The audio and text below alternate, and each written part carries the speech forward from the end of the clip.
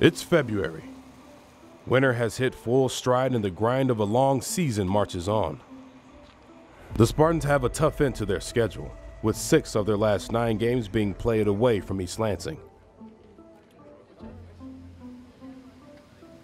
The Big Ten Conference is home to cold climates and even colder welcomes. Hostile arenas full of fans that hope to see you fall await around every corner. With a target on their backs all year, the Spartans have been getting every opponent's best shot.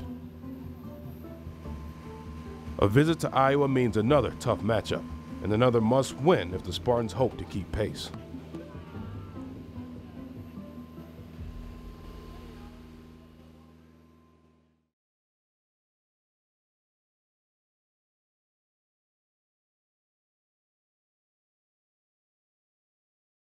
Michigan State is on the road in Iowa City, Iowa. Well, on the surface, you might say, well, Michigan State's 22-3, ranked 4th in all the land. Hawkeyes, 1 game under 500, only 3-9 in Big Ten play. Well, I'll also point to this. Emotion is a big thing, and everybody would like to have a piece of Michigan State. Again, it's Michigan State's 5th game in 12 days. Some of that fatigue may be catching up to the Spartans as they get ready for tonight's game. It's up and controlled by Michigan State. So Jackson wins a tip, flips it over there to the point guard, Cassius Winston. As MSU lob backdoor slam. Jackson, 2-0 Michigan State. There you go, run the floor. Net Ward, right in the face of Bear. Now to Daly, shot clock at 2, he'll force a 3. How many times have we seen that? It's having trouble. Now to Bridges, drives the baseline, bumps into a Hawkeye, backs it off the rim. It is good, and he was fouled. Over to Bridges in the wing, McQuaid for a 3. He got it. Matt McQuaid is money from that spot. Garza puts it on the floor. Garza didn't travel, somehow got the shot to go in. Well, Iowa finishes strong here. And at the break, it's 48-42 Michigan State. Bridges attacks down the lane, scoops it up and in. That was a heck of a move. Nice game by Bridges. On a give and go, Moss having all kinds of trouble, but somehow Cook recovers a bad situation, gets it and slams it home, and we're tied at 60. Langford makes a move, step back, jump shot from the side. That was sweet. Gut check time for Michigan State with 8:20 left. Bridges making a move. He gets it now to Goins for a 3. Off the rim. Yes! It nice bounce. Everywhere. It went in. Kenny Goins, of all people, gets a 3, and MSU's up by 1. It's going to be a steal right there. Saw it coming, and nobody else did. Wow, what a play by Bridges. He set it up. Bear, 2 seconds from midcourt for the tie. Oh! Off the rim, no good. Michigan State escapes again. What a game. What a game.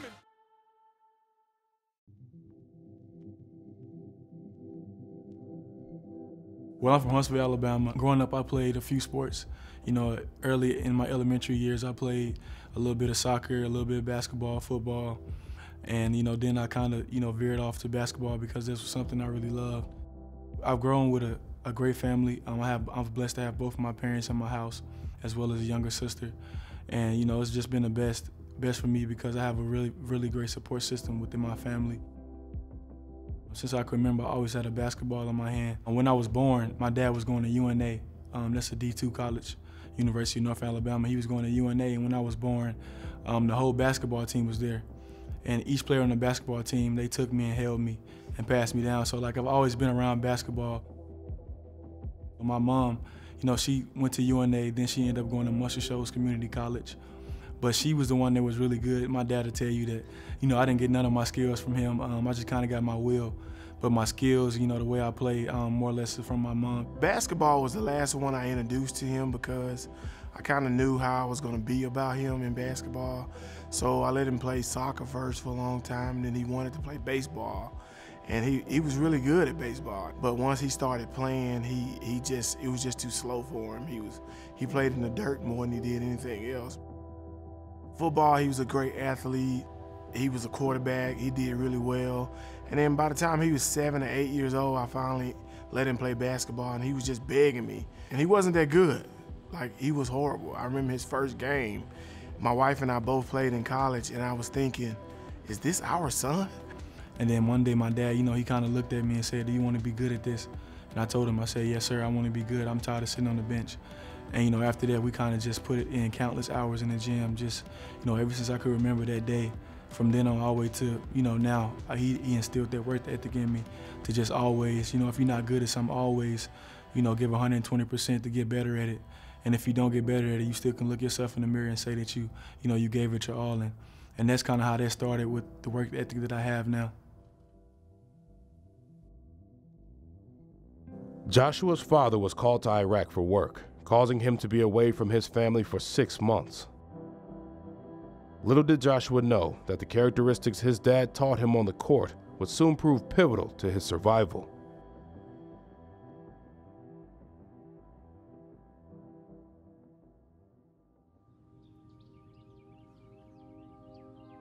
It's Alabama, and especially when it's football season, it's really hot. And it was around the time we were doing tour days. We out in the hot sun, the scalding sun, for however long we out there, and it's just we going hard. And so, I came home just real exhausted, and I was like, okay, well maybe I'm just tired. It's not nothing too big. And then as time went on, it got really hard for me to, to sleep at night. I started having migraines, and I was hallucinating, and I began to get like a high fever. I think it got to like 103 or 104. I tried to call home one day. I couldn't reach anybody for like 2 or 3 days. I couldn't call my mom, couldn't get in touch with her, none of my family members. And I just thought maybe it was the time zone thing at first. And after about 3 days, I was just starting to get a little worried about it. And then finally, my wife got the Red Cross to contact me and let me know that, something was wrong with Joshua. And I can remember the time going to the hospital. I cried the whole ride because I was just scared, of what was going to happen to me, because that never happened to me before. So on top of, me, going through this and being without my dad, there was somebody who was really a stronghold, in our family. It was hard for us to deal with that. And that was for the first time that I can remember in my life that I felt like I had no control. And I didn't want to miss out on a decision or some information that, that could just mean his life. Doctors struggled to make a diagnosis as Joshua's health continued to decline. Thankfully, his grandmother suggested testing for bacterial meningitis, the same disease that took the life of Joshua's uncle 3 years to the day he was born. To lose somebody, from that, and then have me going through that was kind of hard for me and as well as my family. And, just to see my mom at night, crying a lot, and, really not knowing, what's going on. She was praying a lot, and I was like questioning God, like, am I gonna die, God? Like, is this, is this it for me? At 12 years old, and I didn't know, whether I was gonna be able to live throughout the next day or not. And so, I just heard God's voice tell me that, you're not gonna die. I have a plan for you, I have purpose for you. During the hardest times, Joshua was surrounded by the support of his family. However, what was missing was the person he needed most. I think during that time, I wasn't there. My brother, my mom, I have a cousin we're really close, like brothers. And he was there, and I talked to him, and I just asked him, how bad is it? And he told me that, he told me that, it wouldn't do me any good to come. You just need to pray, and you need to pray earnestly right now. And so I knew with my cousin and my brother being there, that they would take care of him as if I was there. My dad, the things that he kind of instilled in me, before he left, I kind of reached back on and always thought about what he used to tell me, be positive, if you be positive and believe and think positively, positive things will come. I feel like I'm the person that brings a lot of the joy to the family. And so part of the reason why I was fighting was that I know I had other people that were really dependent on me. It wasn't really just about myself. Faith and family helped Josh overcome his near-death experience. As he began the road to recovery, doctors said he would never play sports again. But Josh had other plans. I actually came back stronger, if you could say, from being sick, stronger mentally and physically, because my perspective on life changed completely. I understood that, even though I was 12 years old, I understood that life could be taken from me just like that. After that year, everything took off for me. I went undefeated in middle school. When I played middle school basketball, I became a McDonald's All-American. I was able to achieve a lot of things that, I didn't really think about achieving. Through his hard work and belief that everything happens for a reason, Joshua's determination awarded him a scholarship to Michigan State University. God really just told me that, this is where I needed to be. And then on top of that, Coach is a Hall of Fame coach. He's a great guy. He's an unbelievable guy, unbelievable person. And the coaching staff here, they're unbelievable people as well, but they also are the best in the country. This is a blue blood school. It just felt right for me. I didn't take no other official visits. Michigan State was my only official visit. Once I came back from my official here, I called Coach and I told him I wanted to come here. I wanted to be a Michigan State Spartan. We got a real close family, and that's one of the reasons why, I felt like Joshua chose Michigan State because of the family's atmosphere of the basketball programs. That's a lot like our family. Langford with the reverse. What a play. Josh Langford inside. Cassius Winston, the kick in the corner. Langford for three. A jump shot from the side, up and in by Josh Langford. There's that mid-range game. With the things I try to bring to the table is just to do the small things, but also as well as just play how I play, but also, play within my role. And, I just try to just do the best I can for the team, rebound and defend and run the floor and, score when I can score, when times present for me to score, and just try to be a leader as well. His mom and dad are unbelievable people, and he's really been raised properly. And then he gets here and he hooks up with those guys that he's hooked up with, and it's like a bond of brothers that I've never seen anything like. One from the Bahamas, one from Flint, one from Alabama. What's the common denominator? The common denominator is a love for the game and a respect for people. And I think they've done an incredible job, and every Spartan should appreciate who and what they are. Let me see you get a bucket. Hey!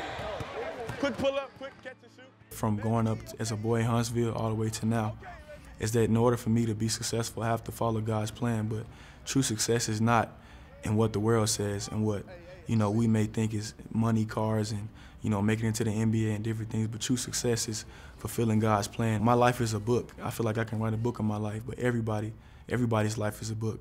Everybody's life is a bestseller.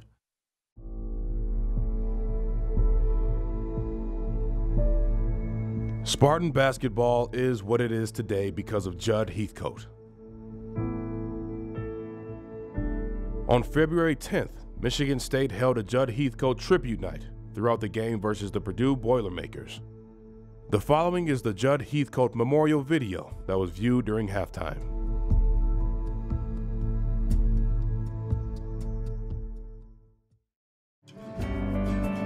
George Melvin Heathcote was born in North Dakota and moved to the state of Washington at age 3. After serving in the U.S. Navy, Jud would attend Washington State University, where he played both basketball and baseball. After earning his degree in mathematics, he began a 14-year stint as a high school teacher and coach. He would also meet and eventually marry his best friend, Beth. They would have 3 children. In 1964, he made his way into the collegiate coaching ranks with an assistant's job at Washington State with his friend and mentor, Marv Harshman.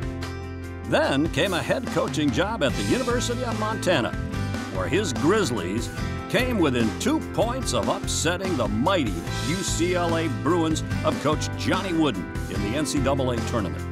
In 1976, then MSU Athletic Director Joe Kearney would hire Heathcote to take the reins of the basketball program in East Lansing, Michigan. It took just 3 years for the Spartans of Jud to gain national prominence. as he coached Magic Johnson, Greg Kelser and company to the national championship.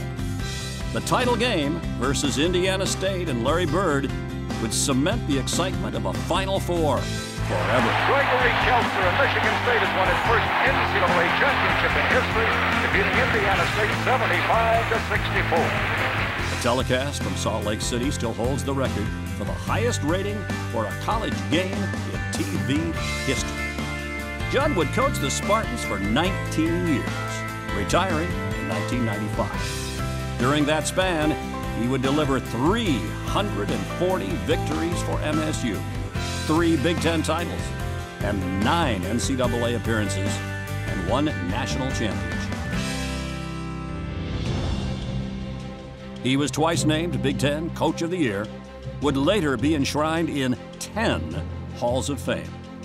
Heathcote coached 7 All-Americans, 22 players that made their way into the NBA, plus 3 of his players became head coaches in the NBA.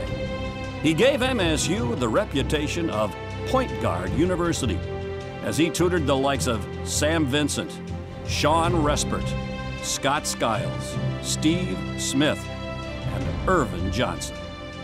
Magic would remember the Heathcote rant, "EJ, be a guard, not a garbage." Jud valued the job of being a coach, and he had respect for the game he loved. He tried to always do things the right way. He was tough, but he was fair, and he was funny. Jud coached for 13 years in the venerable old Jennison Fieldhouse, and he always said, "They'll never build a new fieldhouse in my lifetime." He would suffer a heart attack in the 1980s, from which he would recover. Soon after, the school's Board of Trustees gave the okay to build a new home for Spartan Basketball, the Jack Breslin Student Events Center. And Heathcote would quip, "Yeah, I had to fake death for them to agree to build a new arena."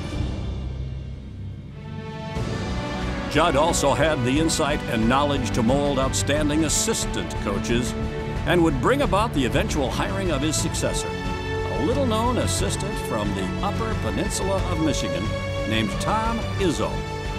The two coaches will eternally be connected. We celebrate the legacy of a legend. He was a true Spartan and an absolute icon, Jud Heathcote.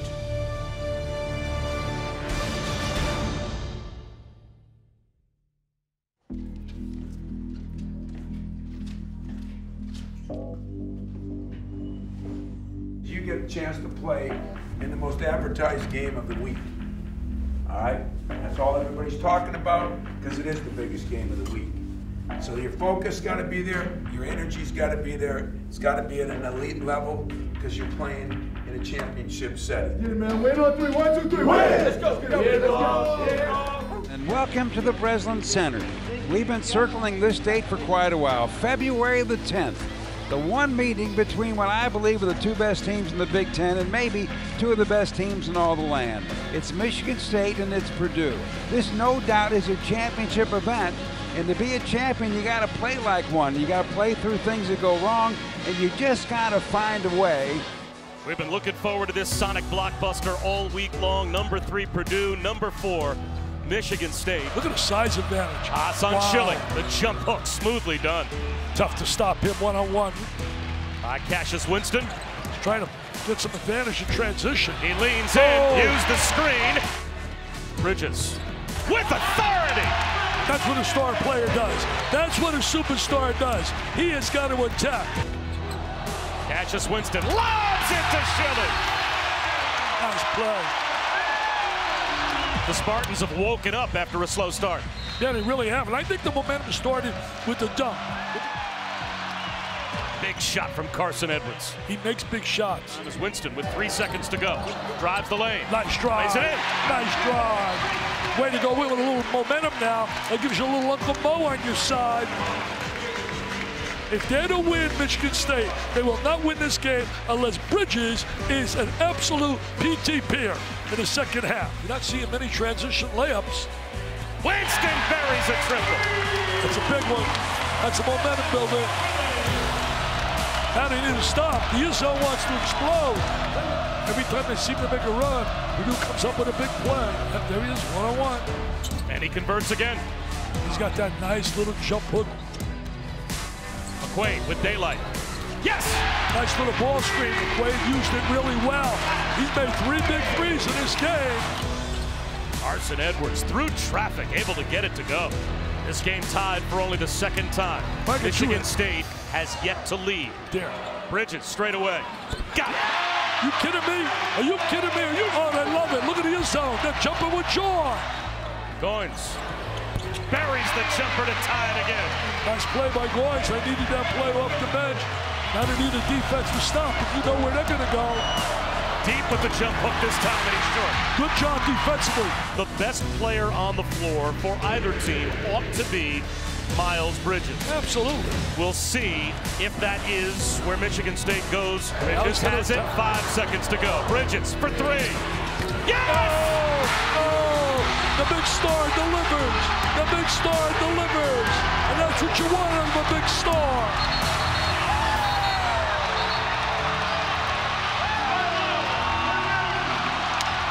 Michigan State survives at home. The game-winning 3 by Miles Bridges. They've won 8 in a row. And they take down number 3.